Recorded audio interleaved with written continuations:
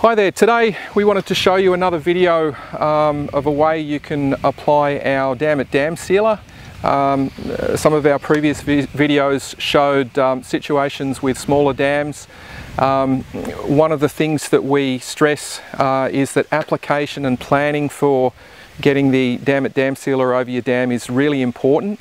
So we normally suggest a seed spreader. With smaller dams we have seen people use hand scoops, but we really want a nice even application of the product.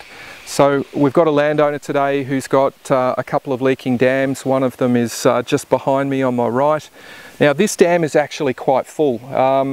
So you'd say, you know, why would you treat this dam? This is the ideal time to be applying the dam sealer to the dam. The water is at its highest point, so there's obvious telltale signs of water leaking through the dam. So rather than treat the entire dam, and a lot of people have really large dams, an acre, 2 acre, and they say, look, this is going to be an expensive exercise. A good approach is to treat a localized area, and through the base of your dam wall is generally what we suggest. So we've got the opportunity to do that today with a drone, and I'll just show you how that works. This is an Agris T10, which is a smaller of the agricultural drones, but these are becoming more widespread. You'll probably find a local pilot in your area who has the spreading system. It's designed for spraying, but it also has a spreading system for spreading granular products. So we'll show you a demonstration of how it works, but the reason that we find the drone is so good is because it gives you nice even application over the surface. As the rotors actually push down, the product is pushed straight into the water. Whereas if you're applying from a little boat or you're wading out in shallow ponds, it tends to sit on the surface for a period of time. And people do say, look, the polymer is floating, I've got this slime on the surface, but what you'll notice today, after application, there's almost no visible signs. The product goes straight down into the water, wets out, sinks to the bottom and attaches to the clay and the soil. We'll treat across the length of the dam wall.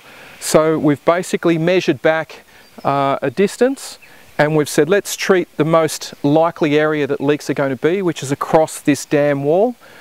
If we wanted to, we could extend application further up, but our advice is it's not really necessary. You're spending more money than what you need, and I think if we treat this area, we're going to get good results, and we'll be able to tell by looking at the telltale wet spots and water leaking down through the back of the dam. We've got a dam behind which isn't leaking, it's full. So it shows that the soils generally in this area are pretty good, but there's a particular issue with this one that we're trying to resolve. So the other thing that we really recommend people do to try and gauge how bad their leaks are is to try and use some sort of stick or measure. We showed you before down the back of the dam wall that there are actually wet spots, so it's obvious that it's leaking. This dam is quite full, there's been a lot of water in the catchment, so while there's still water flowing in, it's difficult to really determine what the losses are. But something as simple as a peg, so the owner here has actually just placed in a small peg and just marked 1 centimetre bars on that peg. So what he is able to very easily do is just look at that every 24 hours and see where the levels drop to gauge how quickly or how slowly the dam is actually leaking. Most people will say, look, it's winter, we're losing water, so it must be leaks. You still get evaporation, especially through wind. Wind can actually cause quite a bit of evaporation, a lot more than you would have thought. So it's a little bit difficult to determine, have you got evaporation, have you got leaks, or a combination. Certainly in summer you'll actually get more evaporation due to the heat, but wind is also important as well. This is the bottom of the dam wall. It's totally obvious that there's leakage under the dam wall, and this is probably one of the most common scenarios we see. So the way that should be constructed, a big trench through here to get down deep into the natural ground and then basically bring up layers of clay soil and compact. If you had a dam that was draining straight down into porous soil, you'd look at treating the whole area of the dam. It's often good to look at a before and after scenario. So one of the things that's worthwhile is marking out where there might be wet spots or damp spots. So I've just got a couple of bamboo stakes, and the areas that I can see that are actually got quite a bit of water or there's visible signs of water draining away. If I mark those spots, what we can do is come back after we've treated this area with dam sealer and make sure that these areas are drying up. And if these areas are drying up, then that's giving you confidence that you're actually sealing the leaks and the water is not pushing in under the dam wall. Okay, so we've completed the first dam with the drone and we've just moved over to the second dam on this property. This is a larger dam and it's certainly got a much larger dam wall. So the top of the dam wall is up the top there. We've got more telltale signs here of leakage, but instead of leakage right at the base coming out underneath the bottom of the dam wall, we've actually got some spots where the water is actually leaking through maybe a third of the way up the dam wall.